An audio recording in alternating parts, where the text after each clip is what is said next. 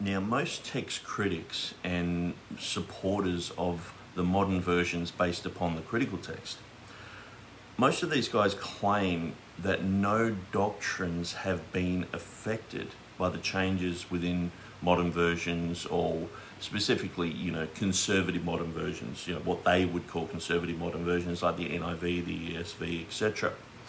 But is this claim true? Now, Jack Mormon, he wrote a book about 356 doctrinal changes when we depart from the Textus Receptus and we go with the critical text. And he doesn't conclude that these doctrines are completely missing. There are some doctrines that are completely missing, but he talks about doctrines specifically that have been weakened. And so we might go to our favourite verse on the deity of Christ, and we might go to 1 Timothy chapter 3 verse 16, and in the modern Bibles it's simply not there. The deity of Christ isn't there. It says, great is the mystery of godliness, God was manifest in the flesh. But in the modern Bibles it says, great is the mystery of godliness, he or who appeared in a body. And so we can see that doctrines are weakened and doctrines have been omitted and things like that. So George Vance Smith was a Unitarian scholar, sort of like the Jehovah's Witnesses. So they deny the teaching in the Bible of the Trinity, they deny the deity of Christ. So he actually worked on the Revised Version Committee, which is what Westcott and Hort worked upon. And so he actually wrote a book explaining that the new Revised Version readings favour Unitarian doctrines. So his book was entitled Texts and Margins of the Revised New Testament, Affecting Theological Doctrine Briefly Reviewed. And so he's talking about the text and the marginal notes that affect theological doctrine. So, and if you read through that book, it's quite short. He's talking about how happy he is that certain verses have been changed to reflect Unitarian doctrines. So Hort had insisted that a Unitarian serve on the Revised Version Committee of the New Testament, and this sparked a huge controversy at the time, which I won't go into here. So the very people who worked on the Revised Version, which was the Bible perversion that opened the floodgates to many other modern corruptions, clearly said that the doctrine of the Trinity had been changed and the deity of Christ had been changed. So why do modern version supporters keep saying no doctrines are changed when one of the key players in the Westcott and Hort Committee wrote a book saying that doctrines are changed? And many clearly are. So it's just another thing that critical text people, they keep parroting, but they're not being honest with, even with their own people. Their own people earlier in the piece, in 1881, George Vance Smith wrote this book and said doctrines are changed. And so I think, having Roman Catholics, Mormons, atheists, liberals working on the text is an absolute disaster. And this text, the Greek text of Westcott and Hort, is the basis of all the modern Bibles today.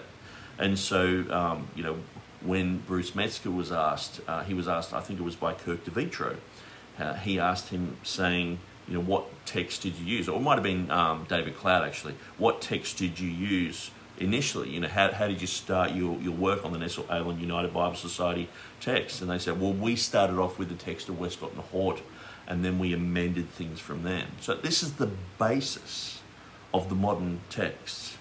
And so what I find is hypocritical is, why don't people who support the critical text, like James White, Stephen Boyce, Dan Wallace, and these type of people, I can name many, many more, why don't they expose Smith and his Unitarian beliefs? Why aren't they talking about this? And for that matter, why don't they expose Carlo Martini, who was in line to be a pope? He was one of the main architects behind the Nestle Aland United Bible Society text, or the liberal Bruce Metzger, or the Mormon who worked on the texts.